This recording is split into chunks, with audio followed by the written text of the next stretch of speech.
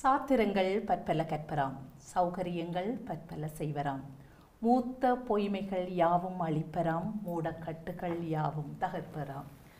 அனைவருக்கும் காலக்குறி நிகழ்ச்சியோடு உங்களை இணைத்துக் கொண்டு அன்பான வணக்கங்களை தெரிவித்துக் கொண்டு எங்களுடைய நிகழ்ச்சிக்கு உங்களை அன்போடு வரவேற்றுக் கொள்கின்றேன். கடந்த வாரங்களில் பெண்கள் தொடர்பாக பெண்கள் தங்களை பற்றி அறிந்து கொள்ளவும் ஆண்கள் பெண்களை புரிந்து கொள்வதற்குமான ஒரு பொது வெளியை அமைக்க வேண்டும்.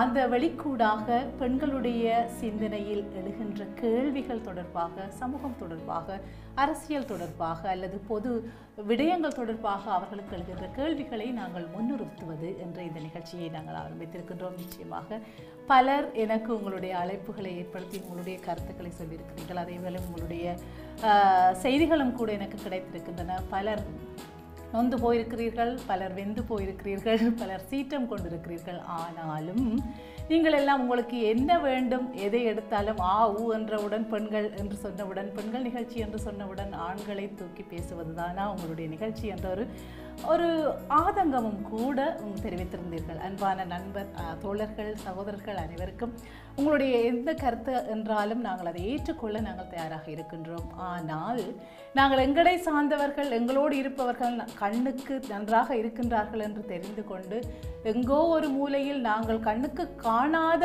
அந்த சகோதரிகள் படும் துன்பங்களை குரல் கொடுக்க முடியாத குரல்களாக இன்று நாங்கள் பேசுகின்றோம். ஆகவே ஈரமான இதயம் உள்ளவர்களால் தான் நல்லவற்றை சிந்திக்க முடியும். ஆகவே கொஞ்சம் ஈரமுள்ள இதயம் கொண்டவர்களாக நாங்கள் பேச விளைந்ததை நீங்கள் காது கொடுத்து கேட்பீர்கள் என்ற நம்பிக்கையோடு மீண்டும் என்னுடைய தோழிகளோடு இன்று அவர்களை அழைத்து வந்திருக்கின்றேன். சிவநிதி என்னுடைய அன்பு தோழி, நீண்ட காலமாக ஊடகத்துறையில் என்னோடு நீண்ட காலங்களுக்கு முதல் பணிபுரிந்து தொழில் மாற்றங்கள் இப்பொழுது விமானத்துறை சார்ந்து தன்னுடைய பயணத்தை மேற்கொண்டிருக்கின்றார். மீண்டும் அவரை சந்திப்பது எனக்கு மகிழ்ச்சி. ஒரே விதமான சிந்தனைகள், ஒரே விதமான நோக்கு போக்கு கொண்டவர்களை நாங்கள் மீண்டும் சந்திக்கும் பொழுது அதில் ஒரு உற்சாகம் பிறக்கும். இன்னும் ஒரு படி நாங்கள் முன்னுக்கு செல்லலாம் என்ற ஒரு கைப்பிடித்து செல்வதற்குரிய தோழிகள் இருக்கின்றார்கள் என்ற உற்சாகத்தோடு அவர் இன்று இருப்பது எனக்கு மகிழ்ச்சியாக இருக்கின்றது. நன்றி சிவநிதி. எங்களுடைய அன்புக்குரிய ஷர்மிளா ஜெய்னுலாப்தீன் என்னோடு இருக்கின்றார். அவருடைய பெயர் கொஞ்சம் கஷ்டமாக தான் இருக்கின்றது. ஆனால் அன்பு சகோதரி, அவர் ஒரு சட்டத்திறனியாக பணிபுரிந்து கொண்டிருக்கின்றார் இங்கிலாந்து நாட்டில். பெண்கள் தொடர்பாக பிரச்சனைகள் என்று சொல்ல முடியாது. பெண்கள் தொடர்பான எந்த விடயங்களையும் பேசுவதற்கு விருப்போடு என்னோடு இணைந்திருக்கின்றார். அவரையும் நாங்கள் அன்போடு வரவேற்றுக் கொள்கின்றோம். வணக்கம் ரஜிதா. வணக்கம், சந்தோஷம் உங்களை எல்லாரையும் கண்டது. எங்களுடைய காலக்குறி நிகழ்ச்சியில் பொதுவாக சிலருடைய அபிப்பிராயம் நாங்கள் ஹை ப்ரொஃபைல் ஆக்கள் தான் நீங்கள் வாரீங்களன்ற மாதிரி ஒரு கேள்வி இருக்குது. எத்தனையோ அடிமட்ட நிலையில் உள்ள பெண்களுடைய பிரச்சனைகளும் கூட நிறைய இருக்கின்றது. ஆகவே அதை பேசுவதற்கு ஹை ப்ரொஃபைல் என்ற அந்த வீச்சுக்கு அப்பால் சிந்தனையோடு இன்னொரு பெண்ணுடைய அல்லது இன்னொரு சகோதரனுடைய பிரச்சனையை சொல்லுவதற்கு நாங்கள் குரலாக வந்திருக்கிறோம். நீங்களும் நிச்சயமாக இணைந்து கொள்ளலாம். யாராக வேண்டுமென்றாலும் உங்களுடைய பிரச்சனைகளை அல்லது நீங்கள் சிந்திக்கின்ற ஒவ்வொரு விஷயங்களையும் நீங்கள் பகிர்ந்து கொள்வதற்கான தளம் தான் இது. இது குறிப்பிட்டவர்கள் மாத்திரம் வருவதென்று அல்ல, எவருமே பகிர்ந்து கொள்ளக்கூடிய ஒரு பொது வழியாக அமைக்கப்பட்டிருக்கின்றது. ஆகவே எல்லோருக்குமானது, நீங்களும் இணைந்து கொள்ளலாம். ஆகவே ஹை ப்ரொஃபைல் என்று இல்லையா சிவநிதி? நீங்கள் இந்த பெண்கள் நிகழ்ச்சி தொடர்பாக நீங்கள் பார்த்தது அல்லது ஆரம்பிச்சதை பற்றி என்ன நினைக்கிறீங்க? மிகவும் தற்காலத்து நிலைமையில் கட்டாயம் தேவையாக இருக்கின்ற ஒரு நிகழ்ச்சியாகத்தான் நான் பார்க்கிறேன். என்று சொன்னால் சில விஷயங்களை நாங்கள் வெளியில் கதைப்பதற்கு நாங்கள் பொதுவாக தயக்கம் கொண்டிருக்கின்றோம். ஆனால் இப்படியான நிகழ்ச்சிகள் கட்டாயம் இது துணிஞ்சு செய்கிற விஷயங்கள் என்று சொல்வதற்கு இல்லை. மக்களை சென்றடைய வேண்டிய விஷயங்கள். எல்லா பெண்களும் சில விஷயங்கள் நான் கதைக்காவிட்டால் அது மக்களே போய்விடும். இது கட்டாயம் தெரிய வேண்டிய விஷயம்.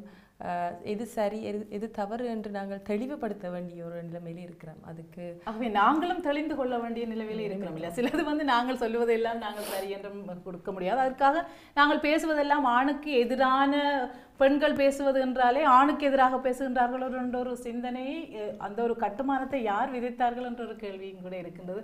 ஷர்மிளா, உங்களுடைய பார்வையில் இந்த ஆண்மை காலங்களில் நீங்கள் எப்படியான செய்திகளை பெண்களை பற்றி நீங்கள் அறிஞ்சிருக்கிறீங்க?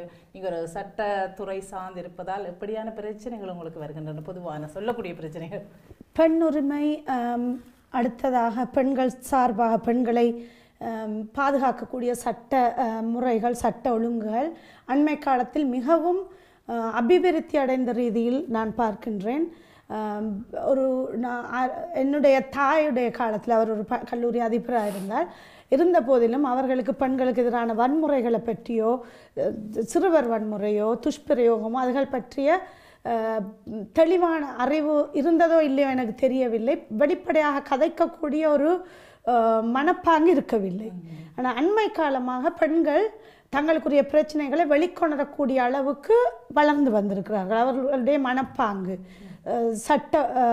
சட்ட துறை சம்பந்தமான விழிப்புணர்ச்சி, அவற்றுக்கு பெண்கள் இயக்கங்கள், அரசு சாரா இயக்கங்கள், நான் ப்ராஃபிட்டபிள் சேரிட்டி ஆர்கனைசேஷன் மற்றும் பெண் பிரதிநிதித்துவங்கள், பாராளுமன்றம் மற்றும் பல ஒவ்வொரு வகுப்புகளில் அவரவருடைய அந்தஸ்து ரீதியில் அவரவருடைய விழிப்புணர்ச்சி, இவை எல்லாமே நான் காரணமாக பார்க்கிறேன்.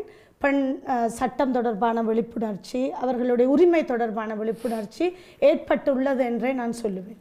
சரி, இப்பொழுது சட்டம் தொடர்பாக சட்ட ரீதியான பாதுகாப்பு, சட்ட ரீதியான விழிப்புணர்வு, சட்டங்களை பெண்கள் தங்களுக்காக பாதுகாப்பான சட்டங்கள் என்ன அமைக்கப்பட்டிருக்கின்றன என்ற விழிப்புணர்வு இருக்குதுன்னு நீங்கள் சொல்கிறீங்க.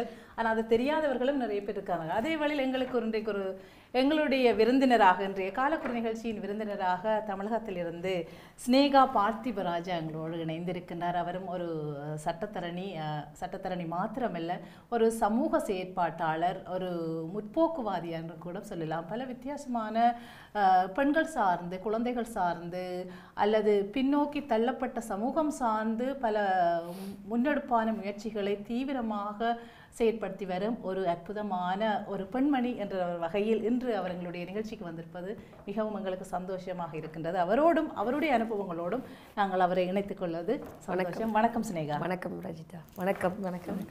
ஸ்னேகா, நீங்கள் சட்டத்தரணி, அதோடு உங்களுடைய அனுபவங்கள் நிறையவே எங்களுக்கும் உதாரணமாக இருக்கும். தற்காலத்தில் பெண்களுக்கு தனியாக நாங்கள் இலங்கை, இந்தியா அல்லது ஐரோப்பிய நாடுகள் மாத்திரமல்லாமல் பரவலாக எங்களை சூழ்ந்துள்ளவர்கள் மத்தியில் எப்படியான, இப்போ ஷர்மிளா சொல்லியிருந்தார், சட்டம் தொடர்பான ஒரு விழிப்புணர்வு வந்திருக்கின்றது. உங்களுடைய அனுபவத்தில் அந்த விழிப்புணர்வு, சட்டம் எவ்வளவு பாதுகாப்பு கொடுக்குதுன்னு நீங்கள் யோசிக்கிறீங்க? இந்த காலகட்டத்தில் பார்த்தீங்கன்னா பெண்களுக்கான சட்டங்கள் அப்படிங்கிறது நாட்டுக்கு நாடு வேறுபட்டு இருக்குது. இப்போ ஐரோப்பா நாடுகளில் ஒரு மாதிரியும் இந்திய நாட்டில் ஒரு மாதிரியும் அப்படி மாறி மாறி இருக்குது. நிறைய சட்டங்கள் அவங்க சொன்னது போல் வளர்ந்து வருகின்ற சட்டங்களாக, நல்ல முன்னெடுப்புகளாக, புதிய தீர்மானங்களாக வந்திருக்கு. ஆனால் நடைமுறைன்னு பார்க்கும் பொழுது அது ஒரு நகைச்சுவையாக கூட நான் சொல்ல விரும்புகிறேன். குண்டு வெடித்த இடத்துக்கு பலத்த பாதுகாப்பு அப்படின்னு செய்தி வரும். அதுபோல் சட்டம், ஒரு குற்றம் நடந்தது பிறகு அதற்கான சட்டங்கள் வருவது என்பது காண முடிகிறது. எந்த பிரச்சனையும் ஒரு பெண்ணுக்கு எதிரான ஒரு துஷ்பிரயோகம் வரும்பொழுது ஒரு பணியிடத்தில் பெண்களுக்கான பாதுகாப்பு என்பது குறைஞ்சிட்டு இருக்கு. பணியிடத்தில் பெண்களுக்கான பாதுகாப்பு குறித்து ஒரு பிரச்சனை வந்த பிறகு அதற்கான சட்டங்கள் வரும். பயணம் பண்ணும்போது ஒரு பிரச்சனை வந்தால் அதுக்கு பிறகு ஒரு சட்டம் வரும். பள்ளியில் குழந்தைகளுக்கு பாதுகாப்பான ஒரு அமைப்பு முறை இல்லைன்னா அங்கே ஒரு பிரச்சனை வந்ததுன்னா அதுக்கு பிறகு அதுக்கான சட்டம் வரும். அப்படி சட்டங்கள் முன்னாடி இருக்க சட்டங்களும் சரி, இப்போ வர சட்டங்களும் சரி, பிரச்சனைக்கு பிறகான சட்டங்களாக இருக்கே தவிர பாதுகாப்பு சட்டங்கள் என்பது குறைவாக இருப்பதாக ஒரு, ஏன்னா எவ்வளவு சட்டங்கள் அபிவிருத்தி ஆகிறதோ அதே போல குற்றங்களும் அபிவிருத்தி ஆகிறதுன்றதை பார்க்க முடியுது. அதான் அண்மை காலங்களில் எடுத்து பார்த்த செய்திகளை பார்க்க போனால் நாங்கள் 5 வருஷம் 10 வருஷத்துக்கு முன் நடந்த குற்ற செயல்களை விட நீங்கள் சொன்ன பிறகு பாதுகாப்பு சட்டங்கள் தீவிரப்படுத்தப்பட்டு முன்னிலைப்படுத்தப்பட்டிருந்ததுக்கு பிற்பாடு அந்த குற்ற செயல்கள் அதிகமாக இருக்கிறது. அதுக்கு என்ன காரணம் நீங்க யோசிச்சு? சட்டத்துக்கும் நடைமுறைக்கும் இருக்க இடைவெளியை சாதாரணமா புரிஞ்சிக்க முடியாது. அது ஒரு மிகப்பெரிய ஒரு வர்க்க ரீதியான ஒரு வரலாற்று பின்னணியோடு தான் அதை நம்ம பார்க்க வேண்டி இருக்குன்னு நான் நினைக்கிறேன். ஏன்னா சட்டம் என்பது முதல்ல அதனுடைய வரலாறு நம்ம தெரிஞ்சுக்கணும். எப்போ தொடங்குது, எதற்கான சட்டம், யாரால் இயற்றப்படுகின்ற சட்டம், யாருக்காக பாதுகாப்பாக இருக்கக்கூடிய சட்டம் அப்படின்னு பார்த்தீங்கன்னா, ஆதி காலத்தில் தாய் வழி சமூகமாக இருக்கும்பொழுது அந்த சட்டம் பெண்களால் இயற்றப்பட்ட சட்டமாக இருந்தது. பின்னாடி எப்போ பெண் ஒரு ஆணுக்கான உடைமையாக ஆக்கப்படுகிறாளோ அப்பொழுது அந்த சட்டம் ஆண் ஏற்படுத்துகின்ற சட்டமாக இருக்குது. அப்படி ஒவ்வொரு காலகட்டத்திலும் நம்ம முதலாளித்துவ சமூகம் வரும்போது முதலாளிகள் ஏற்படுத்தக்கூடிய சட்டமாகவும், ஏகாதிபத்தியம் அதிகமாக வரும்போது ஏகாதிபத்தியம் ஏற்படுத்தக்கூடிய சட்டமாகவும் இருக்கு. அப்ப ஏகாதிபத்திய சட்டம் யாரை பாதுகாக்கும்?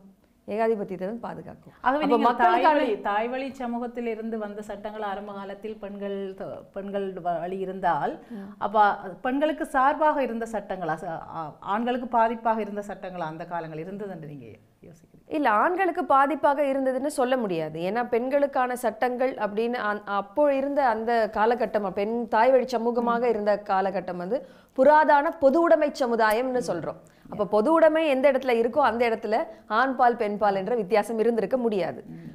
எப்போ வந்து அது பொது உடைமையா இல்லாம தனி உடைமை சமூகமாக மாறுகிறதோ அங்கதான் ஆண் பால் பெண் பால் என்ற வித்தியாசம் வரும். அண்மை காலங்களில் நீங்கள் சொல்வது போல வன்முறைகள் அதிகரித்திருக்கின்றன. அதே நேரம் பாதுகாப்பு சட்டங்களும் அமுல்படுத்தப்பட்டிருக்கின்றன, புதிதாக கொண்டு வருகிறார்கள். இன்னும் சொன்னால் தற்போது எல்லோரும் அறிந்து கொள்கின்ற நிலைமை கூடுதலாக இருக்கும் போது அவர்கள் மீது திணிக்கின்ற வன்முறைகளும் அதிகமாக இருக்கிறார். அதே நேரம் சட்டங்களும் புதிதாக கொண்டு வருகிறார்.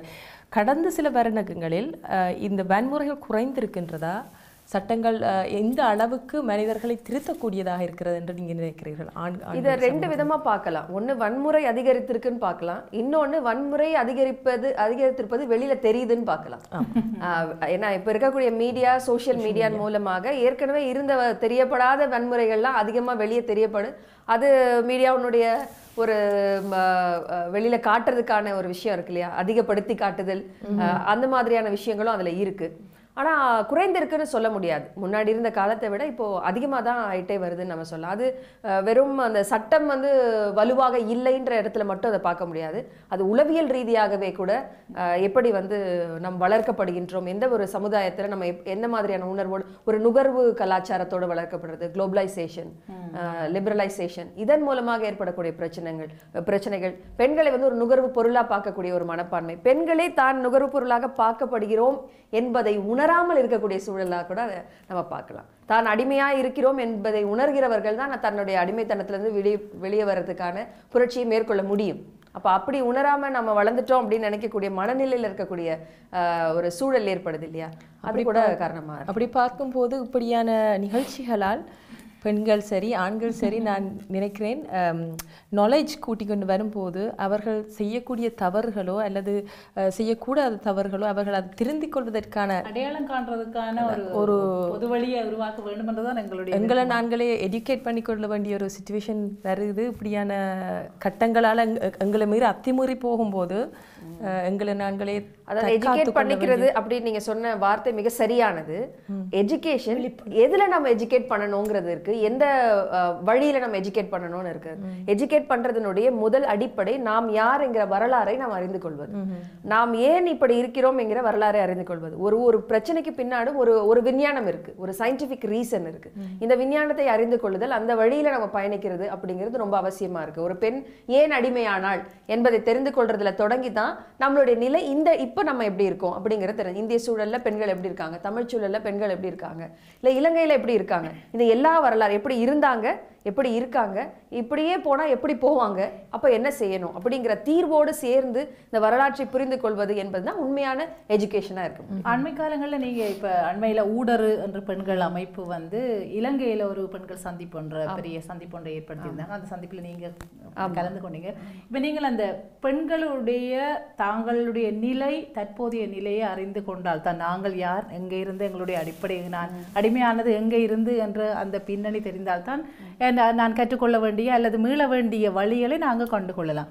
நீங்கள் அண்மை காலத்தில் நீங்கள் பயணம் செய்ததை வைத்துக்கொண்டு இப்ப இலங்கையில பெண்களோட நிலை எப்படி இருக்கு, இந்தியாவில் எப்படி இருக்கு, அவன் ஆரம்ப காலத்துக்கும் அந்த அடிமை நிலை என்று இப்பொழுது பொதுவாக எல்லாரும் சொல்வார்கள், உங்களுக்கு என்ன இல்லை, பெண்களுக்கு என்ன இல்லை, என்னத்துக்காக நீங்க அடிமைன்னு சொல்லி கொண்டு ஒரு கேள்வி பொதுவாக எல்லாரும் சொல்றாங்க.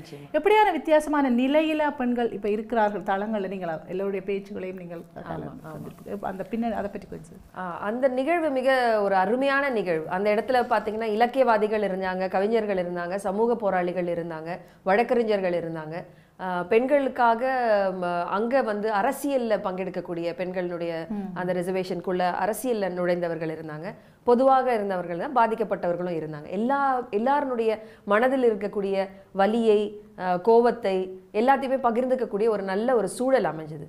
அதில் நான் புரிஞ்சுக்கிட்ட விஷயம் என்னன்னா, பெண்களினுடைய வலி என்பது எல்லா வயதினருக்கும் இருக்கு, எல்லா துறையினருக்கும் இருக்கு, எல்லா இடத்துலையுமே இருக்கு. இந்த வளர்ந்துட்டாங்க அப்படின்னு சொல்லக்கூடிய விஷயம் எதுல வளர்ந்துருக்காங்க, எப்படி வளர்ந்துருக்காங்க? இப்போ பெண்களை வந்து ரெட்டை அடிமைகள்னு சொல்றாங்க.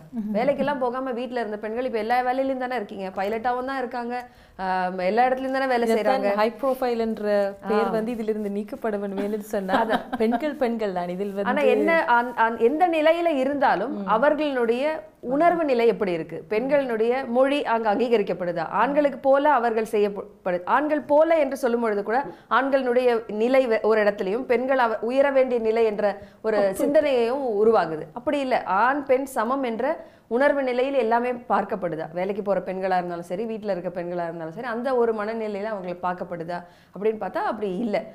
இலங்கை சூழலை பொறுத்த வரைக்கும் பெண்கள் வந்து இப்போ நிறைய ஒரு வெளியே வரத்துக்கு நிறைய மனநிலை சிக்கல்லேருந்து வெளியே வரத்துக்கான ஒரு சூழல் அங்க உருவாயிட்டு வருது. அதற்கான நிறைய பணிகள் செஞ்சுட்டு இருக்கிறாங்க. பெண்களுடைய பங்களிப்பு அப்படி இருக்கின்றது. பொதுவாக அந்த என்ஜிஓஸ் அப்படியான அமைப்பு ரீதியான ஒரு ஆற்றுப்படுத்துகை அமைப்புகள் தான் அதிகமாக வேலை செய்யுதுன்னு நான் அறிந்திருக்கின்றேன். ஆனால் பெண்களுடைய பங்களிப்பு இந்த பெண்களுக்கான அந்த வலிகளில் இருந்து மீண்டு வாரதுக்கான பங்களிப்பு அப்படி நிச்சயமா பொதுவாகவே ஒரு இனத்தினுடைய மீட்சி அப்படிங்கிறது தேவையா இருக்கிற இடத்துல அதுல பெண்களுக்கு அது டபுளா இருக்கும். அது வந்து இரட்டை வேலையாகத்தான் இருக்கும். அதை வந்து நிறைய வந்து அமைப்புகள் வந்து முன்னெடுத்து செய்துட்டு இருக்கிறாங்க. பெண்களுடைய பங்களிப்பும் அதுல மீட்சியில பெண்களுடைய மீட்சி, பெண்களுடைய பங்களிப்புக்கான உணர்வு அப்படிங்கிறது நல்லா வளர்ந்துட்டு வருது. நிறைய இளைஞர்கள், இளம் பெண்கள் அங்க வந்திருந்தாங்க. அந்த இளம் பெண்கள் கிட்ட இருக்கக்கூடிய அந்த வேகம், துடிப்பு, அவர்கள் வந்து அந்த மீட்சிக்காக அவங்களுடைய முயற்சி அது ரொம்ப பாராட்டத்தக்க வகையில தான் இருக்கு. அது வளர்ந்துக்கிட்டு தான் வருது. இன்னமும் கூட அவர்கள் வந்து பொது பிரச்சனைகள், அதை பொதுவாக உலக நாடுகள்ல இருக்கக்கூடிய எல்லா இடங்கள்ல இருக்கக்கூடிய பெண்களினுடைய நிலையை இன்னும் சரியாக உணர்ந்து கொண்டு புரிந்து கொண்டு இன்னும் அவங்க வேகப்படுத்தினாங்கன்னா இன்னும் சிறப்பா இருக்கும்ன்ற கருத்து எனக்கு தோன்றுச்சு. அதில் ஆண்களின் பங்களிப்பும் இலங்கையை பொறுத்தவரையில் எனக்கு இந்தியாவை பற்றி அந்த அளவு தெரியாது. இலங்கையை பொறுத்தவரையில் பெண் உரிமைக்காக போராடுறதுல ஆண்களோட பங்களிப்பும் இருக்கின்றது என்பதை நான் பெருமையுடன் கூறிக்கொள்ள விரும்புகின்றேன். அது ஆண் இல்லாமல் பெண் இல்லை. இப்போ எல்லாம் நாங்கள் அவர்களை பிரித்து பார்க்க முடியாது. ஆனால் பெண்களுடைய இந்த சொல்லப்பட வேண்டிய அல்லது வெளியிலே கொண்டு வரப்பட வேண்டிய வலிகள், பிரச்சனைகள் இன்னும் ஆழமாக இருப்பது என்பதை யாரும் மறந்துவிடக்கூடிய முடியாது. பெண் விடுதலை அப்படிங்கிறது ஆண்கள் கிட்ட இருந்து பெறது இல்லை அப்படிங்கிறத முதல்ல புரிஞ்சுக்கணும். பெண் விடுதலை அப்படிங்கிறது பொருளாதார விடுதலையா இருக்கட்டும், சமூக ரீதியான விடுதலை, மனநிலை விடுதலை, அவர்கள் மொழிக்கான விடுதலை எல்லாமே சேர்ந்தது தான். மண் விடுதலையும் பெண் விடுதலையும் ஒன்றோடொன்று பிரிக்க இயலாது.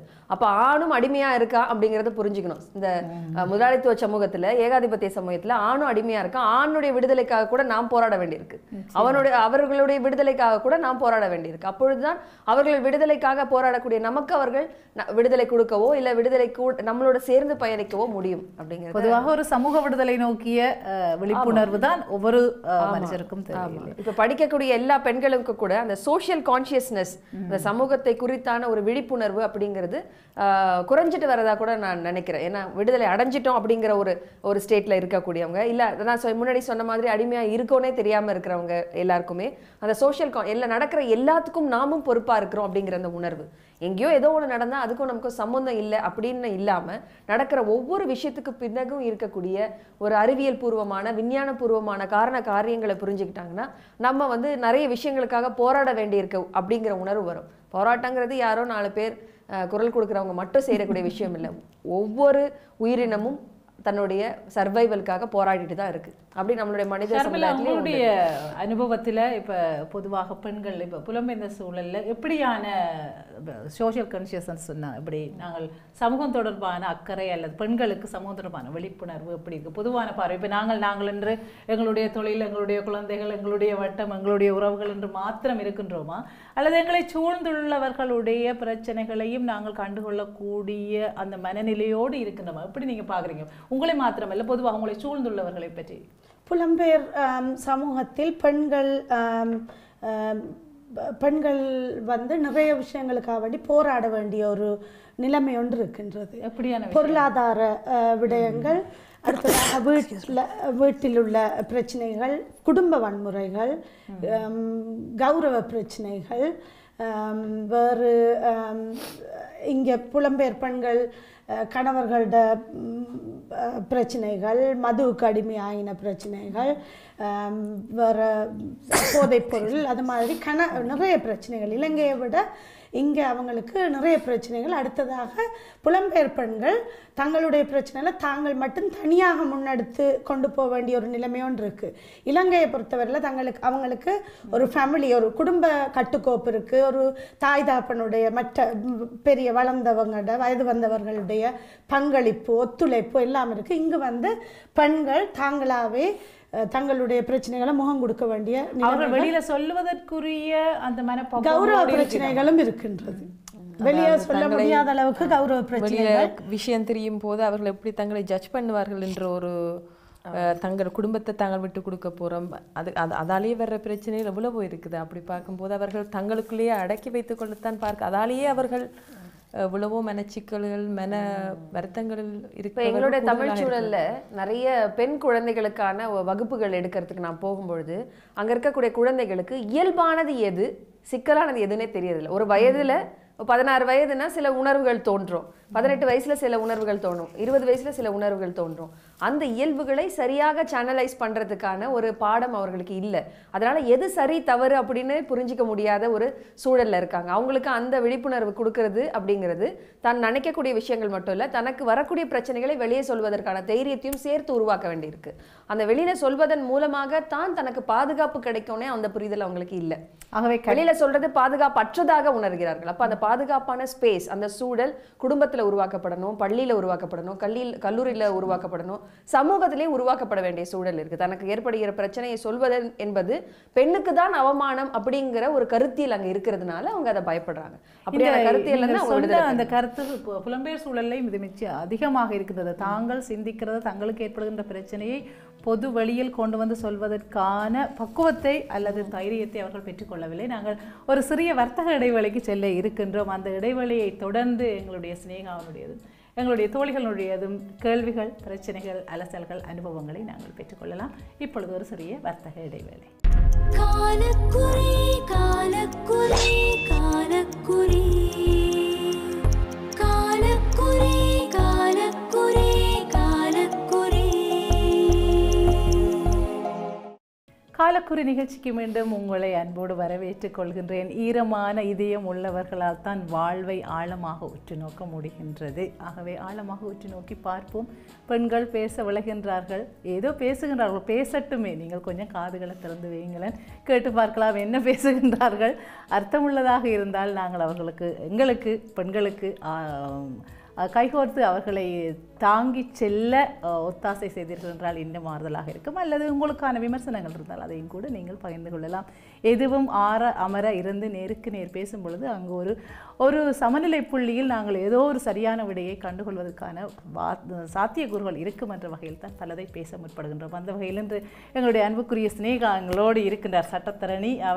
தன்னுடைய அனுபவங்களால், தான் பெற்ற அனுபவங்களால், பெண்கள் சார்ந்து அவருடைய பார்வையில் கண்டுகொண்டதை, அனுபவங்களை பகிரும் பொழுது எங்களுக்கும் புத்துணர்ச்சி கிடைக்கின்றது, புது அனுபவம் கிடைக்கின்றது. அந்த வகையில் சிநேகா, நீங்கள் ஆரம்பத்தில் ஒன்று சொல்லியிருந்தீர்கள், பணிநிலை சார்ந்த சட்டங்களும் பாதுகாப்பு சட்டங்களும் நிறைவே வந்திருக்கு. எப்படியான பணிநிலை சார்ந்த நிலைகள்? இப்பொழுதெல்லாம் பெண்களுடைய வாழ்வு தரம் உயர்ந்து அல்லது பொருளாதார ரீதியாக தங்களை வளர்த்துக் கொள்வதற்காக யார் எதிலையுமே தங்கி நிற்காத நிலை பெண்களுக்கு இருக்க வேண்டும். அந்த நிலையில் பொருளாதார நிலையிலும் கூட அவர்கள் ஒரு மேன்மை கண்ட ஒரு காலகட்டத்தில் தான் நாங்கள் இப்பொழுது வாழ்ந்து கொண்டிருக்கின்றோம் இருக்கலாம்.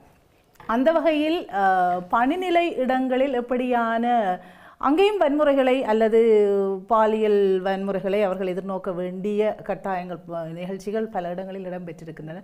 அப்படியான இடங்களில் எப்படியான சட்டங்கள் பாதுகாப்பாக பெண்களுக்கு அமைக்கப்பட்டிருக்கின்றன? பணியிடங்களுக்கான பாதுகாப்பை குறித்து நிறைய புதிய அமெண்ட்மெண்ட்ஸ் வந்திருக்கு. 1860ஆம் ஆண்டு பிரிட்டிஷார் கொடுத்த அதே இந்திய பீனல் கோடு தான் இப்போவும் அங்கே பின்பற்றிட்டு வரோம் இந்தியாவில். அப்போவே 1860லேயே பெண்களுக்கு எதிரான, மாடஸ்டிக்கு எதிரான விஷயங்கள் நடக்கிறது பனிஷபிள் அப்படின்னு ஒரு சட்டம் இருந்தது. அது தண்டனைக்குரிய சட்டம் என்று. அதில் நிறைய மாடிஃபிகேஷன்ஸ் கொண்டு வந்திருக்காங்க. அதாவது அவர்களை பின்தொடர்தல் குற்றம், புகைப்படம் எடுத்தல் குற்றம், பணியிடங்களில் அவர்களை நேரம் கடந்து அவங்களுடைய பணி நேரம் முடிந்து அவங்கள இருக்க வைக்கணும் அப்படின்னு முயற்சிக்கிறது குற்றம் அப்படின்னு நிறைய அமெண்ட்மெண்ட்ஸ் வந்திருக்கு. அதுவும் குறிப்பாக நிறைய அந்த நிர்பயா வழக்குக்கு பிறகு வந்து நிறைய அமெண்ட்மெண்ட்ஸ் கொண்டு வந்திருக்கிறாங்க. நிறைய பெண்களுக்கு எதிரான பாலியல் துன்புறுத்தல்கள் அதிகரிச்சுட்டே வரும்பொழுது அதுக்கான சட்டங்களும் அதற்கான அமெண்ட்மெண்ட்ஸும் நிறையவே சாத்தியப்பட்டிருக்கு. ஆனால் என்னென்னா ரிப்போர்ட் ஆகிறது பார்த்தீங்கன்னா ஒரு 3%, 4% கூட ரிப்போர்ட் ஆகிறது இல்லை. ரிப்போர்ட் ஆக நிறைய விஷயங்கள் இருக்குது. ஒன்று, இது வந்து ஒரு பெண்களுக்கு எதிராக நடக்கக்கூடிய குற்றங்கள், அது ஒரு அந்த குடும்பத்தாரே இல்லை அந்த பகுதியை சேர்ந்தவர்களே வந்து அதை ஒரு அவமானமாக பார்க்கக்கூடிய ஒரு சமூக மனநிலை அங்கே இருக்குது.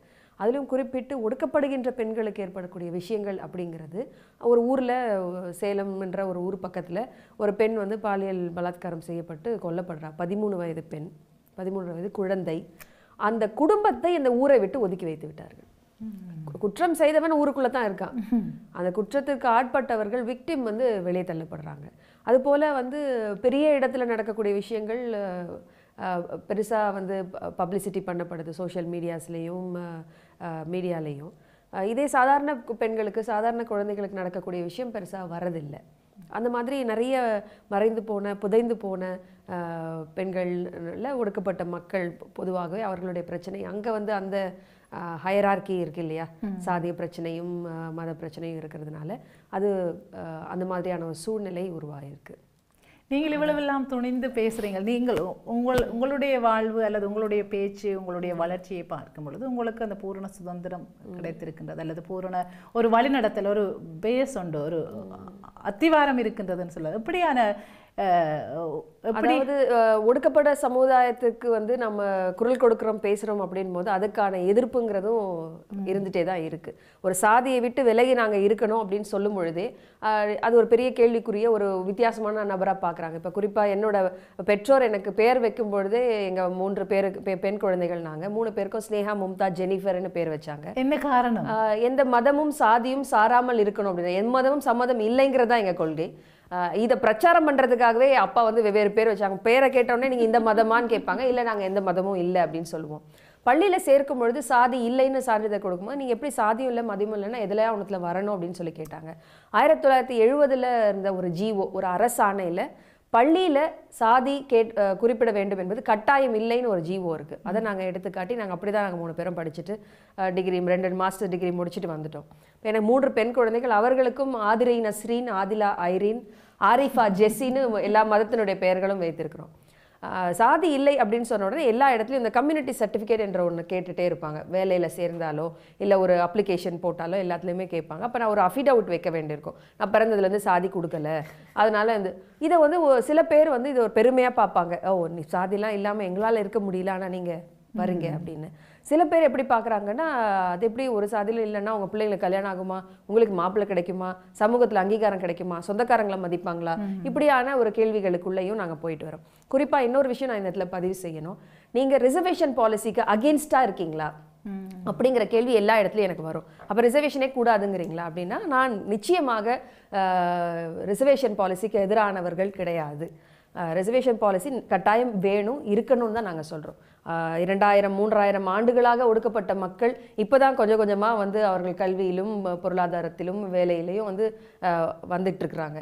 அந்த ஒரு ஸ்பேஸை வந்து நம்ம மறுக்கக்கூடாது. இப்போ நான் பேசக்கூடிய அந்த இடஒதுக்கீடுன்னு சொல்லக்கூடிய விஷயம், அந்த இடஒதுக்கீடுக்கு எதிரானவர்கள் இல்லை அப்படிங்கிறதும் நான் இங்கே பதிவு செஞ்சிடணும். ஏன்னா நான் வந்து எந்த கம்யூனிட்டியும் நான் கொடுக்கலன்னா எனக்கு எந்த ரிசர்வேஷனும் எனக்கு வராது.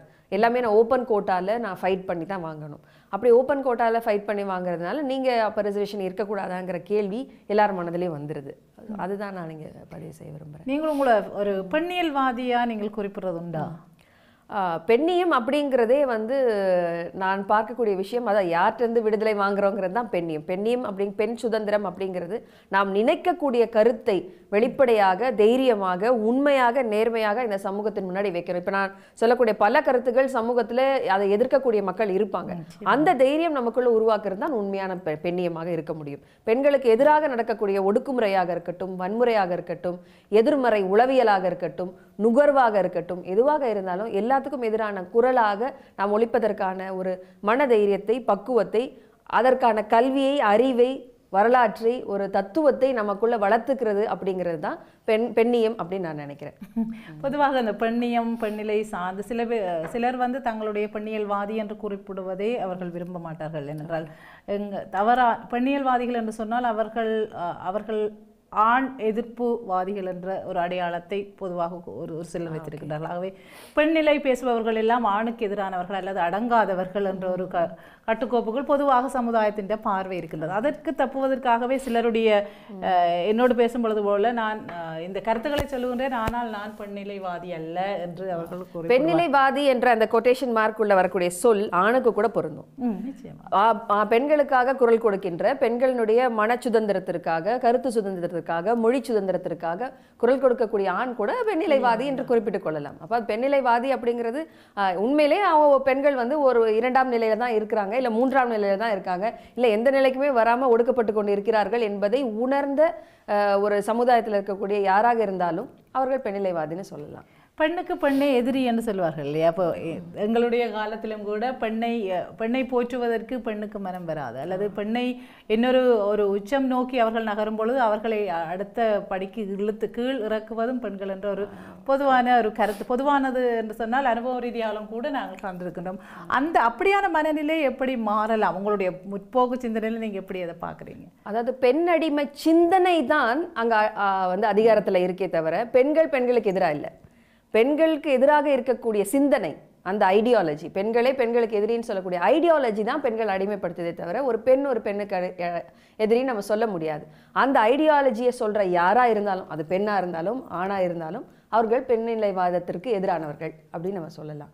இதை மாறுறதுக்கு பெண்கள் இந்த சமுதாயத்தினுடைய ஒட்டுமொத்த சுதந்திரத்தை, ஒட்டுமொத்த விடுதலையை, ஒரு பொது உடைமையை, ஒரு ஏற்றத்தாழ்வற்ற ஒரு வர்க்கமற்ற ஒரு சமுதாயத்தை, ஒரு சோசியலிசத்தை உருவாக்குற ஒரு இடத்துல அந்த பெண் விடுதலை கிடைக்கும் அப்படிங்கிற புரிதலை நோக்கி நகர்வது என்பதுதான் பெண் விடுதலைக்கான சாத்தியமான ஒரு விடயமாக இருக்கும். பொதுவாக நாங்கள் என்னதான் சொன்னாலும் எனக்கு அண்மையில் எந்த இடமும் நான் யோசிக்காமல் வெளிக்கிட்டு செல்வதுண்டு. எந்த நிகழ்ச்சிகளாலும் சரி, ஒரு நாள் இரவு என்னுடைய கணவர் குழந்தைகள் வர முடியாதலே நான் தனியாக செல்ல வேண்டிய ஒரு சந்தர்ப்பம் வந்தது. அந்த நேரத்தில் இந்த கார் வந்து பஞ்சர் ஆயிடுச்சு. அப்போ இரவு 1 மணி. அப்போ நான் இழுத்து சாரி கட்டி, அப்போ என்னுடைய நண்பியும் கணவர் மாதிரி வந்து, ஐயோ தனியாக போயிடாது, நீ பொம்பளை பிள்ளை உன்னை விடையிலாது. நான் இரவு நான் இருக்கிறது இங்கிலாந்து நாட்டில், நான் தனியாக போனேன்னா அவர்கள் கடைசி மட்டும் விடையில்லை. அப்ப நான் யோசிச்சேன், எங்களுக்குள்ள இருந்தாலும் சமூகம் சார்ந்து ஒரு பெண் இப்போ போக முடியாத. இப்ப சென்ற ஆண்டு செப்டம்பர் மாதத்துல நான் இமயமலைக்கு போயிட்டு வந்தேன். ஹம்தா பாஸ்ன்னு ஒரு இடம். அந்த இடத்துல 14,500 அடி கடல் மட்டத்துல இருந்து உயரம். அது வந்து ஒரு அட்வென்ச்சர் ட்ரக். 3 குழந்தைக்கு தாய். உனக்கு ஏதாவது ஆயிடுச்சுன்னா அந்த குழந்தை என்ன ஆவாங்க? 3 பெண் குழந்தையை விட்டுட்டு நீ போகணுமா? கணவரையும் குழந்தைகளையும் தனியாக விட்டுட்டு அப்படி என்ன உனக்கு தனியாக ஒரு பயணம் வேண்டி இருக்கு? இப்படின்ற பல கேள்விகள் வந்த பொழுதும் என்னுடைய கணவர் எனக்கு வந்து என்ன சொன்னார்னா, உனக்கு அப்படி ஒரு ஸ்பேஸ் இண்டிவிஜுவலாக தனியாக என்னுடைய பகுதியிலேருந்து சென்னைக்கு ட்ரெயினில் 3 மணி நேரம், ட்ரெயின்லேருந்து டெல்லி ஏர்போர்ட்டுக்கு ஒரு 2 மணி நேரம், பிறகு டெல்லியிலேருந்து சண்டிகர், அதுக்கப்புறம் மணாலி ஒரு 14 மணி நேரம் வேல்வோவில் தனியாக, அங்கேருந்து ஒரு வேனில், பப்ளிக் வேனில் ஒரு 1 மணி நேரம் ட்ராவல், அப்புறம் ஜோப்ராங்கிற ஒரு இடத்துக்கு ஒரு 1/2 மணி நேரம் ட்ராவல். அங்கே தான் நான் என்னுடைய டீமை நான் சந்திக்கிறேன். அது வரைக்கும் தனியான பயணம் தான். தனியான பயணத்தில் எனக்கு சில நேரங்களில் இரவு பயணமாக கூட அமைஞ்சது. அந்த டைமில் இரவில் நான் இறங்கி ஒரு ஹோட்டலுக்குள்ளே போகிறேன், யாருமே இல்லை. அது ஒரு பார் அண்ட் ஹோட்டல், யாருமே இல்லை, அங்கே ஆண்கள் குடிச்சிட்டு இருந்தாங்க. ஆனால் எனக்கு ஒரு துளி கூட அந்த பயம் என்பது ஏற்படலை. அது இருந்ததுன்னா அந்த சுதந்திரம் நமக்கு வெளியிலேருந்து கொடுக்கப்படுறதும் சரி, உள்ளிருந்து நாம் ஏற்படுத்தி கொள்வதும் சரி. சுதந்திரம் யாரோ கொடுத்து யாரோ வாங்குறது இல்லை, அது நம்ம தான் போராடி எடுத்துக்கிறோம். இப்போ உள்ளிருந்து அந்த சுதந்திரம் அப்படிங்கிறது ரொம்ப அவசியமானதாக இருக்குது. அந்த ஹம்தா பாஸ் ட்ரக்கிங்கிறது ஒரு உயிரை பணம் வச்சு போகிற மாதிரி தான் இருந்ததுன்னு வச்சுக்கோங்க. ஒரு 6 நாள் கரண்ட் இல்லாமல், டெலிஃபோன் இல்லாமல் டென்ட்டில் நாங்கள் ஸ்டே பண்ணோம். என் கூட இருந்த எல்லாருமே ஹிந்தி பேசக்கூடியவர்கள். எனக்கு ஹிந்தி மொழி தெரியாது, எனக்கு தமிழ் மொழி மட்டும்தான் தெரியும். எனக்கு மொழி தெரியாத இடம், புதிய முகங்கள் இருந்தாலும் நான் அதை சர்வைவ் பண்ணி ஒரு 10 நாள் நான் போயிட்டு வந்தது அப்படிங்கிறது எனக்கு பெரிய மனோபலத்தை கொடுத்தது. தனியாக நம்ம போயிட்டு வரோம் அப்படிங்கிறது வந்து அந்த ஸ்பேஸ் வந்து எனக்கு ஒரு புதிய ஒரு வெளிச்சத்தை, புதிய ஒரு நம்பிக்கையை, நம்மளால் முடியும் அப்படிங்கிற ஒரு நம்பிக்கையை கொடுத்தது. பொதுவாகவே நான் தைரியமான ஆள் தான். இப்படியான அனுபவம் உங்களுடைய குழந்தைகளுக்கு, நீங்கள் ஒரு சட்டத்தரணியாக கூட வளர்த்து கொண்டிருக்கிறீங்க, உங்களுடைய குழந்தைகளுக்கு எப்படியான ஒரு வெளியை, பெண் குழந்தைகள் இருந்தால் எப்படியான வெளியை நீங்கள் உருவாக்கி கொடுக்குறீங்க? நான் என்னை பொறுத்தவரையில் நான் சிறுபான்மை, இலங்கையில் சிறுபான்மை முஸ்லீம் சமூகத்தை சேர்ந்த ஒரு பெண். ஆனால் என்னுடைய தாய் தகப்பன் என்ன வளர்த்த விதம் வித்தியாசம். என்ன ஓரளவுக்கு சுயமாக யோசிக்கக்கூடிய அளவு, ஓரளவுக்கு சுதந்திரமாக, ஓரளவுக்கு இல்லை நன்றாகவே சுதந்திரமாக வளர்த்திருந்தார்கள். அதை விட அதையும் மீறி இன்னொரு படி நான் எனக்கு ஒரே ஒரு பெண் குழந்தையெல்லாம் வளர்ந்துருக்கிறாவும் அவன் அதை விடவும் ஒரு படி மேலான சுதந்திரத்துடன் தான் நான் வளர்க்குறேன். என்னை பொறுத்தவரையில் எனக்கு நான் ஒரு சிறுபான்மை முஸ்லீம் பெண் ஒரு ஆள். ஸ்ரீலங்காவை பொறுத்தவரையில் என்னுடைய வயதை ஒத்தவர்கள் நான் ஹையர் எஜுகேஷன் மேற்படிப்பை தொடரும் போது அவர்களுக்கு திருமணம் பேசி முடித்து கொடுக்கக்கூடிய ஒரு நிலைமை தான் இலங்கையில் இருந்தது. அந்த நிலைமையிலையும் எனக்கு என்ன வளர்த்த விதம், நான் வளர்ந்த விதம் ஓரளவுக்கு சுதந்திரமாக, இன்றைக்கும் என்னால் சுதந்திரமாக யோசிக்கக்கூடிய அளவுக்கு, தனித்து இயங்கக்கூடிய அளவுக்கு, ஒரு நிறுவனத்தை தனியாக நடத்தக்கூடிய அளவுக்கு எனக்கு ஒரு சுதந்திரம் ஒன்று ஏற்பட்டுள்ளது. எனக்கு எந்த விதமான பல ஆணாதிக்கங்கள் இருந்த போதிலும் நான் என்னுடைய சுய சிந்தனையோட, சுய தைரியத்தோட நான் முன்னெடுத்து கொண்டு போகின்றேன். அது எல்லா பெண்களுக்கும் வர வேண்டும் என்பதே என்னுடைய எதிர்பார்ப்பு. சிவநிதி, உங்களுடைய அனுபவம் பெண்கள் சார்ந்தினான ஒரு, நீங்கள் ஒரு என்ன விரைப்பான பெண்மணி என்று தான் சொல்லுவோம். சொல்வதை விட சுதந்திரமாக எங்களுக்கு பிடிச்ச விஷயத்த பிடிச்ச மாதிரி வாழ்றது கொஞ்சம் காலம் தான் என்ன. அப்போ இது செய்யக்கூடாது அது செய்யக்கூடாதுன்னு சொல்லி வரைமுறைகள் இருக்க வேண்டும். கட்டாயம் பெண்களுக்கு வரைமுறைகள் இருக்க வேண்டும். அதே போன்ற வரைமுறைகள் என்பது தாய் என்ற ஸ்தானத்திலிருந்து நீங்கள் தாய் என்ற கடமையை செய்ய வேண்டும். மனைவி என்ற ஸ்தானத்தில் மனைவியுடைய கடமையை செய்ய வேண்டும். மகள் என்ற முறையில் மகளுடைய கடமையை செய்ய வேண்டும். அந்த கடமைகள் உங்களுக்கு மனதுக்கு சரியான விதத்தில் நீங்கள் எப்படி செய்ய வேண்டுமோ அந்த கடமையை நீங்கள் செய்தால் நீங்கள் எந்த வழியில் உங்களுடைய ஆசைகள் எவ்வளவோ இருக்கலாம். இப்படி இருக்க வேண்டும், நான் இதை அச்சீவ் பண்ண வேண்டும்.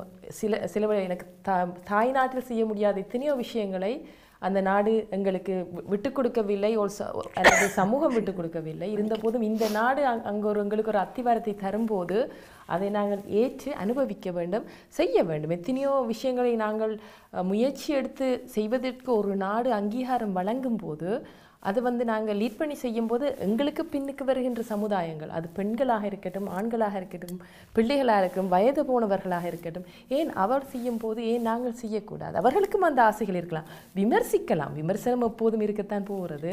ஆனால் அதற்கு நாங்கள் ஒரு வழிகோலாக இருக்க வேண்டும் என்று நான் பார்க்கிறேன். சமூகம் என்றது எப்போதுமே உங்களை விமர்சிக்கத்தான் போகிறது, இல்லைன்னு இல்லை. ஆனால் உங்களுக்கு சரியென்ற படும் போது மற்றவர்களை நோகாத வகையில் நீங்கள் முன்னெடுத்து செய்யும் போது எத்தனையோ பெண்கள் அமைப்புகளை, பெண்கள் குழுக்களை நீங்கள் லண்டனில் பார்த்துருப்பீங்க.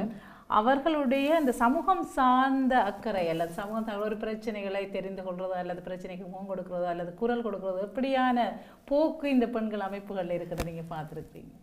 பெண்களில் எப்போதும் இருக்கிற ஒரே சிக்கல் ஒற்றுமை. ஒற்றுமை இருக்கும் வரைக்கும் எதையும் நாங்கள் முன்னெடுத்து செய்யலாம். அவர்கள் எவ்வளவோ விஷயங்களை செய்திருக்கிறார்கள். ஈவன் நான் ஒரு 10 வருஷத்துக்கு முதல் நான் பிள்ளைகள் பெற்ற மீது சில வருடங்கள் நான் வேலை செய்யவில்லை. அப்போது நான் சில ஒன்றமைப்புகளோடு சேர்ந்து நான் இயங்கி இருக்கிறேன். இயங்கும் போது முக்கியமாக இருந்த வன்முறைகள், அது வாலண்டியராக தான் நான் அதில் கொஞ்சம் நாள் ட்ரைனிங் எடுத்தினேன். அதில் முக்கியமாக பெண்களுக்கு எதிராக வன்முறைகள், இதில் கணக்க விஷயங்கள் இருக்குது.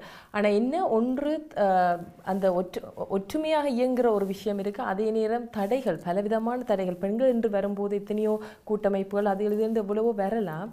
ஆனால் சரியாக லீட் பண்ணி கொண்டு செய்கிறது பெண்களுக்கு சரியான கஷ்டமாகத்தான் இருக்கிறது. ஒரு நாளைக்கு ஒருவருக்கு வர முடியும், மற்ற நாளைக்கு இன்னொருக்கு. எத்தனையோ ஃபேமிலி இஷ்யூஸ் இருக்கலாம். அப்போ சிலதுகள் அந்த வகையில் பார்க்கும்போது ஸ்னேகா, நீங்கள் எப்படி இப்போ சமூகம் சார்ந்த ஒரு நோக்கோடு ஒரு சில பெண்கள் மிக வேகமாக அதில் முனைப்பாக அல்லது கணவருடைய ஆதரவோடு பணியில் ஈடுபடக்கூடிய மாதிரி இருக்குது. அந்த ஒட்டுமொத்தமாக பெண்களுடைய பங்களிப்பு எவ்வளத்திற்கு பங்களிப்பு செய்யப்படுகின்றது? சமூகம் சார்ந்த ஒரு பெண்ணுடைய பிரச்சனையை பெண்ணை எடுத்து கொண்டு வருவதற்கும் அதை முன்னெடுத்துவதற்கும் அல்லது அவர்களுக்கு ஏதாவது தடைகள் இருந்தால் எப்படியான தடைகளவையும் சந்திக்க வேண்டி இருக்கின்றது? பெண்களுக்காக பெண்கள் குரல் கொடுப்பது என்பது ரொம்ப அரிதாக தான் இருக்குன்னு சொல்லணும். தமிழ் சூழல்ல பெண்களுக்கான குரல் கொடுத்தல் அப்படிங்கிறத போராளின்னு சொல்றவங்க கொஞ்சம் பேர் தான் இருப்பாங்க. இந்த வேலை தேவையா, இதை எதுக்கு செய்யணும் அப்படின்னு சொல்றவங்க அந்த குரல்களுக்கெல்லாம் அப்பாற்பட்டு தான் இதை நம்ம செய்யணும். இப்போ நான் தமிழகத்தில் இந்த ஜல்லிக்கட்டு போராட்டத்தில் ஒரு 6 நாள் எங்களுடைய ஊரில் பகுதியில் நான் முன்னெடுத்து சில மாணவர்களினுடைய என்னோட முன்னெடுப்பும் சேர்த்து அதை செய்தோம். அதை பாராட்டவங்க பாதி பேர்னாலும் கூட இவங்க 3 பிள்ளைகளை விட்டுட்டு இது தேவையா, செய்யணுமா அப்படிங்கிற அந்த ஒரு விஷயம் இருக்க தான் செய்யுது. அதுவும் குறிப்பாக என்னை போல ஒரு சோஷியலிச சமூகத்தை விரும்பக்கூடிய கம்யூனிஸ்ட், நான் ஒரு கம்யூனிஸ்ட், எனக்கு கடவுள் நம்பிக்கை கிடையாது. அப்படி ஒரு போராட்டங்களில் பங்கெடுத்து கைது செய்யப்படுறதும் அப்படியெல்லாம் நிறைய போராட்டங்கள் நாங்கள் பங்கெடுத்து பண்ணியிருக்கோம். குறிப்பாக இலங்கை பிரச்சனை பொழுதெல்லாம் சுபத்தமிழ் செல்வன் கொல்லப்பட்ட பொழுது நாங்கள் போராட்டம் நடத்தி கைது செய்யப்பட்டேன். நான் 5 மாதம் ப்ரெக்னெண்ட்டாக இருக்கும்போது என்ன அரெஸ்ட் பண்ணுறாங்க. அப்போ அதெல்லாம் அவர்கள் கேள்விக்கு உட்படுத்துகிறாங்க. எப்படி நீங்கள் இப்படி இதில் தேவையா, உங்கள் குடும்பத்தை அது பாதிக்காதா, உங்களுடைய தொழிலை பாதிக்காதா, நீங்கள் ஒரு கவர்மெண்ட் ஜாபுக்கு போகும்போது அது உங்களுக்கு பிரச்சனை ஆகாதா, இப்படியான ஒரு பார்வை இருக்குது. அதே பாசிட்டிவாக பார்க்குறவங்களும் இருக்காங்க. அப்போ போராட்டம் களம் அப்படின்னு வரும்பொழுது பெண்கள் சந்திக்கக்கூடிய சிக்கல் நிறையவே இருக்குது. அந்த சமூக பார்வை அதை ஈக்குவலாக பார்க்குறதில்ல. ஆண் ஒரு போராளியாக இருக்கும்பொழுது அதை சாதாரணமாக பார்க்குறவங்க பெண்ணை பார்க்குறது சாதாரணமாக இருக்கிறது இல்லை. பொதுவாக நீங்கள் இப்பொழுது இந்த சமூகம் சார்ந்து அல்லது இப்படி பெண் விடுதலை சார்ந்த போராட்டங்கள் ஈடுபடும் பொழுது இப்படியான பெண்களுக்கு எப்படியான சமூகத்தின் மரியாதை அல்லது மாண்பு கொடுப்பது, மரியாதை கொடுப்ப விஷயங்கள் எப்படி இருக்கின்றது? இப்படி பொது வழியில் மரியாதை கொடுக்கிற விஷயத்தை பொறுத்த வரைக்கும் உண்மையிலேயே போராடுகிற பெண்களுக்கு நல்ல மரியாதை இருக்கிறது, நல்ல மரியாதை இருக்கு. அப்படி மக்களை நான் எப்பவுமே மக்களை நான் விட்டு கொடுக்கறதே இல்லை. மக்கள் சரியாகத்தான் இருக்கிறார்கள். அவர்கள் புரிந்து கொள்ளும் வண்ணம் நாம நடந்துக்கிறோமான்றது தான் பிரச்சனை. மக்கள் சரியாக புரிந்து கொள்ற அளவுக்கு நம்ம நடந்துக்கிறோமா அப்படிங்கிறது தான். இப்போ இவங்க சொன்னாங்க, பெண்கள் தான் நினைத்ததை செய்யணும், நம்ம வாழ்றது கொஞ்ச நாள் தான், நினைச்சதை செய்யணும். அப்ப நினைச்சதை செய்யணுங்கிற இடம் எங்க இருக்கு? ஒரு சுதந்திரம் என்பது கட்டுப்பாடோடு சேர்ந்த சுதந்திரம் அப்படிங்கிறத புரிஞ்சுக்கிறேன். நான் எப்படி வேணாலும் இருப்பேன் அப்படிங்கிற விஷயம் வேற. ஆனால் அதை தீர்மானிக்கிறது யாராக இருக்கிறாங்கன்றது தான். இப்போ எதிர்த்தரப்பினருடைய கருத்தை வைத்து அதை தீர்மானிக்கிறோமா, நம்மளுடைய விருப்பத்தை சார்ந்து அதை தீர்மானிக்கிறோமா, எது சரி தவறு அப்படிங்கிறதோ, ஒரு திருமணம்ங்கிற இன்ஸ்டிடியூஷனை தீர்மானிக்கிறது, இவர் தான் நம்ம கணவர்ன்றதை தீர்மானிக்கிறது, குழந்தை வேணுங்கிறத தீர்மானிக்கிறது, வேணாங்கிறத தீர்மானிக்கிறது, நம்ம குழந்தைய பிறந்ததுக்கு பிறகு அவங்களுக்காக நம்ம டைம் ஸ்பெண்ட் பண்ணணும்னு யோசிக்கிறது, இல்லை அதை கணவரும் இவங்களும் ஈக்குவலாக பண்ணிட்டு நான் வேற விஷயங்களை என்னோட பேஷனை நோக்கி நான் போகிறேங்கிறது, எதுவாக இருக்கட்டும், எந்த நிலையில் இருக்கக்கூடிய பெண்களாக, எந்த மனநிலையில் இருக்கக்கூடிய பெண்களாக இருந்தாலும் அதை தீர்மானிக்கும் சக்தியாக அந்த பெண்ணே தான் இருக்க வேண்டும் அப்படிங்கிறது தான் என்னுடைய கருத்து. அதான் எங்களுக்கு கிடைக்கின்ற அந்த சுதந்திரம் மற்றவனுக்கு பாதிப்பு ஏற்படாத வரைக்கும் பார்த்து கொள்ளும் தான் அது எனக்குரிய சுதந்திரமாக. இன்னொருவனுடைய சுதந்திரத்தை நாங்கள் பறித்து கொண்டு நான் சுதந்திரமாக இருக்கிறேன் என்றால் இன்னொருவனுக்கு நாங்கள் ஒரு பங்கம் விளைவிக்கின்ற ஒரு இன்னொருவருக்கு பங்கம் விளைவித்தல் அப்படிங்கிறது சில நேரங்கள்ல நீங்க இப்படி ட்ரெஸ் பண்ணிருக்கிறது எனக்கு அதனாலதான் எனக்கு தவறான உணர்வு தோணுது அப்படின்னு சொல்ற கருத்து இருக்கு. பெண்கள் உடையினாலதான் பெண்களுக்கு எதிரான வன்முறையெல்லாம் நடக்குதுன்னு சொல்றாங்க. அப்ப 2 வயசு குழந்தைகிட்ட கூட நடக்குது. அது என்ன உடைய கண்டாங்க, 70 வயசு பாட்டிக்கிட்ட கூட நடக்குது. அப்ப அந்த மாதிரி விஷயங்கள்ல எதிர்த்தரப்பினருடைய கருத்து பாதிக்காத வண்ணம்னு நம்ம யோசிக்க முடியாது. அது நம்மளுடைய உடை சுதந்திரம் அப்படிங்கிறது நம்மளுடைய சுதந்திரம். ஒரு மொழி சுதந்திரம் அவங்களுக்கு பாதிப்பு ஏற்படுத்துது, இல்ல நான் ஒரு கட்டுடைப்பு செய்து ஒரு விஷயத்தை பதிவு செய்யும் பொழுது அதை எதிர்த்தரப்பினரை பாதிக்குது அப்படிங்கிறதுக்காகலாம் நம்ம பயந்து சில விஷயங்களை செய்ய முடியாது. ஆனால் சரியான ஒரு சமூக பார்வை இருக்கணும். ஒரு பொதுத்தளத்துல சமூகத்துல இந்த விஷயத்தினுடைய விளைவு என்ன, இந்த விஷயத்தினுடைய பயன் என்ன, காரண காரியம் என்னங்கிற விஷயங்கள்ல எல்லாம் மக்களுக்கானதாக இருக்க வேண்டும், மக்களுடைய விடுதலைக்காக இருக்க வேண்டும், சமூக விடுதலை நோக்கி இருக்க வேண்டும். அப்படி இருக்கக்கூடிய எந்த விஷயமும் அவர்களை பாதிக்குதுங்கிறதுக்காக நிறுத்தவும் வேண்டாம், பாதிக்கலைங்கிறதுக்காக செய்யவும் வேண்டாம். உண்மைதான்.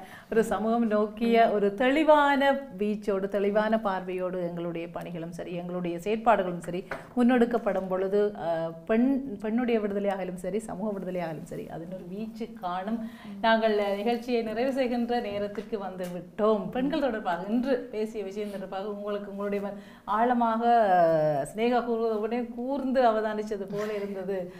மிகவும் தீர்க்கமாக சரியான தெளிவான சொன்ன எல்லாருக்கும் நாலேஜ் இருக்கும். அதே நேரம் அதை வெளியில் கொண்டு மக்களுக்கு சென்றடைகிறது, அது சரியா பிள்ளையான டவுட்டோடு சொல்லும்போது சில வழிகளுக்கு அதை ஏற்றுக்கொள்ள முடியாமல் இருக்கும். சில பேர் அப்படி பார்க்கும்போது அவர் மிகவும் விளக்கமாக தெளிவாக இதுதான் என்று கூறும்போது அதை நாங்கள் தெரிஞ்சு கொள்ளத்தானே வேணுமே. அதில் நாங்களும் படித்துக் கொள்கின்றோம்.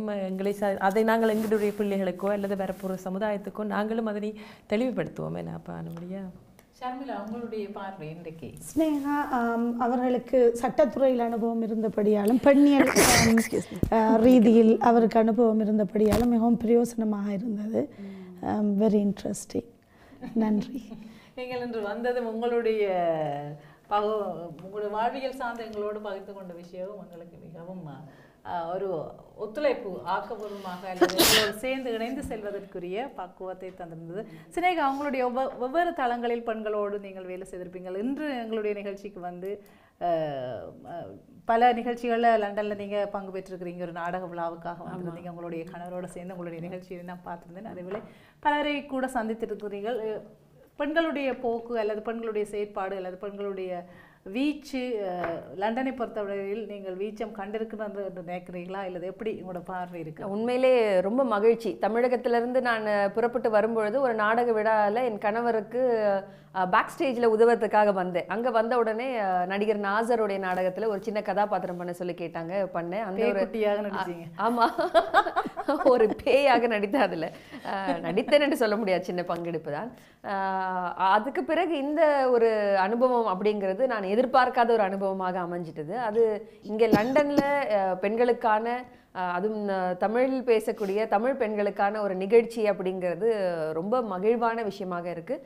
இது பல தளங்களில் விரிவடைந்து நிறைய ஐடியாலஜிஸ், நிறைய தத்துவங்கள் சார்ந்து வந்து விவாதிக்கிற ஒரு அரங்காக இருக்கிற பட்சத்தில் இது பெரிய வீச்சை கொண்டு போய் சேர்க்கும். பெரிய வெற்றிகரமான ஒரு நிகழ்வாக மனம் விட்டு பெண்கள் அவர்கள் நினைத்ததை பேசி, இப்படி தான் பேசணும்னு இல்லாமல் நினைத்ததை பகிர்ந்து கொள்ளக்கூடிய இந்த தளத்தை, இந்த களத்தை உருவாக்கி இருக்கக்கூடிய இந்த நிகழ்வு அப்படிங்கிறது மிக மன மகிழ்ச்சி தருகிறது. இது நிறைய நிகழ்ச்சிகளில், மேடை பேச்சுகளில், பள்ளிகளில், கல்லூரிகளில், போராட்டங்களில் பேசின அனுபவத்தை தாண்டி இந்த அனுபவம் எனக்கு ரொம்ப புதிதாகவும் மகிழ்வாகவும் இருந்ததுன்னு தான் சொல்லணும். மிக்க நன்றி சினேகா. அற்புதமாக வீச்சான வேகமான பேச்சு உங்களுடைய செயலை போல உங்களுடைய நாங்கள் செயல்படுகை இருக்கும் பொழுதுதான், செயல்கள் இருக்கும் பொழுதுதான் எங்களுடைய வீச்சும் பேச்சும் நிதானமும் நிறைவாக இருக்கும் என்று நான் அந்த நம்பிக்கை உள்ளவள் நான். ஆகவே நாங்கள் பேச்சை விட செயலில் நான் வேகம் கொண்டவள். மிக்க நன்றி எல்லோரும். ஷர்மிளா, சிவநிதி என்னோடு சேர்ந்து இந்த நிகழ்ச்சியை இணைந்து செல்வதற்காக கை கொடுத்தீர்கள். சினேகா, தமிழகத்திலிருந்து மீண்டும் தொடர்ந்து வர வேண்டும். உங்களுடைய அனுபவங்கள், உங்களுடைய பேச்சு நிச்சயமாக எங்களுடைய பெண்களுக்கு பொது வழிகளில் தாங்கள் உற்சாகமாக தன்னம்பிக்கையோடு தங்களுடையதை தாங்கள் நினைத்ததை பேசுவதற்கு அவர்களுக்கு வழிவகுக்கும். உங்களுடைய கருத்துக்களை நீங்கள் எங்களுக்கு தெரிவிக்க விரும்பினால், உங்களுடைய கருத்துக்கள், விமர்சனங்கள், ஆதங்கங்கள் எதுவாக இருந்தாலும் show.kaalakury@ibctamil.com என்ற அந்த இமெயிலுக்கு நீங்கள் உங்களுடைய கேள்விகளை, பதில்களை அனுப்பலாம். சரி, இன்னும் ஒரு நிகழ்ச்சியில் உங்களை சந்திக்கும் வரை உங்களிடமிருந்து அன்போடு விடைபெற்றுக் கொண்டு இன்றைய இரவு பொழுது உங்கள் எல்லோருக்கும் நல் இரவாக அமைய வாழ்த்து கூறி உங்களிடமிருந்து அன்போடு விடைபெற்றுக்